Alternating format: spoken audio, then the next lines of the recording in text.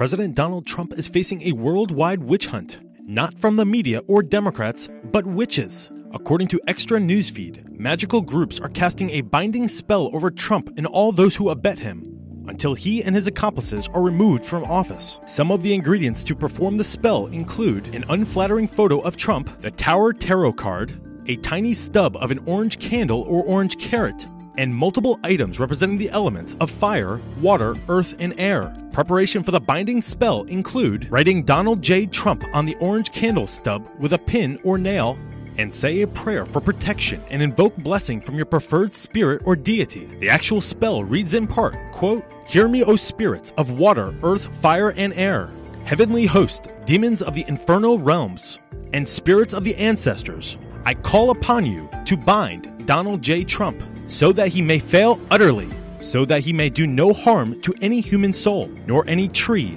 animal, rock, stream, or sea.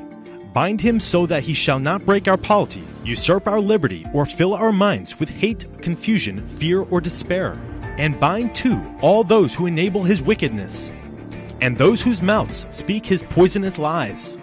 For the spell to work, it must be cast at the stroke of midnight on every waning crescent moon until he's no longer president.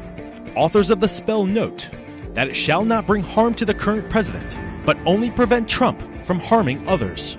For Fox News, I'm Rob Demetrius.